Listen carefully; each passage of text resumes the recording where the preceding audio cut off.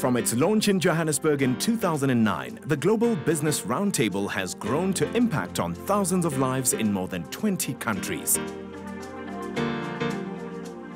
As an organization that has been birthed out of prayer, its guiding principles are found in the scriptures. We believe that it's because it's a God-inspired organization.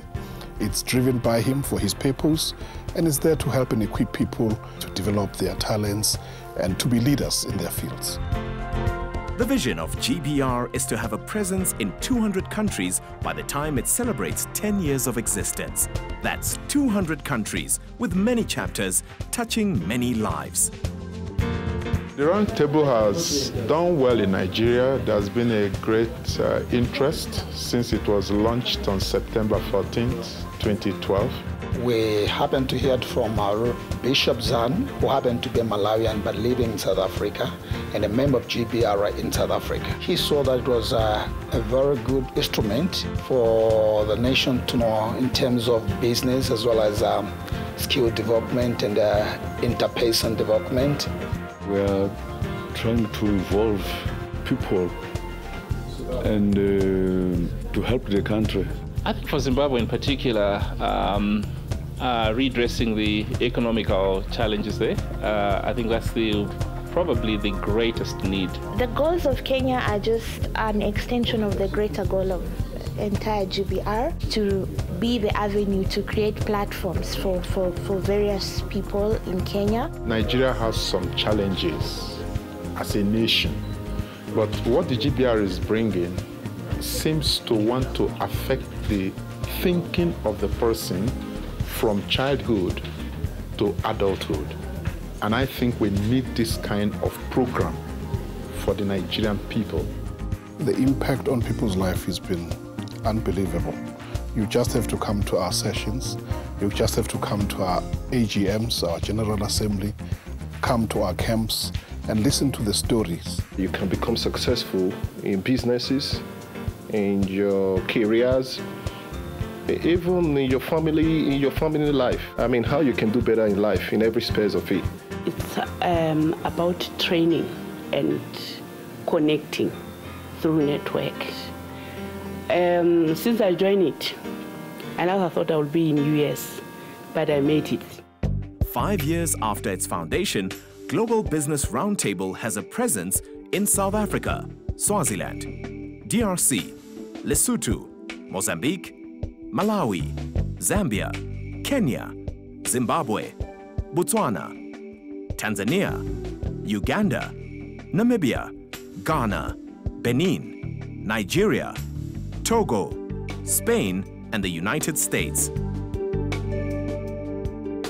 And the work continues to grow. Between April 2014 and March 2015, new chapters will be launched in 28 countries.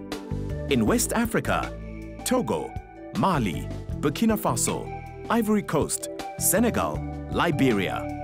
In East Africa, Rwanda, Burundi, Ethiopia, and South Sudan. In Central Africa, Brazzaville, Congo, Cameroon, Chad, and Central African Republic.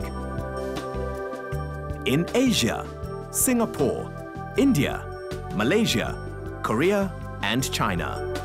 In Europe, the United Kingdom, France, Italy, Portugal, Sweden, and Switzerland. In North America, Canada, and additional chapters in various states in the US. In South America, Brazil, and Mexico. Of course, it is a very colossal growth, and actually now the growth is running itself.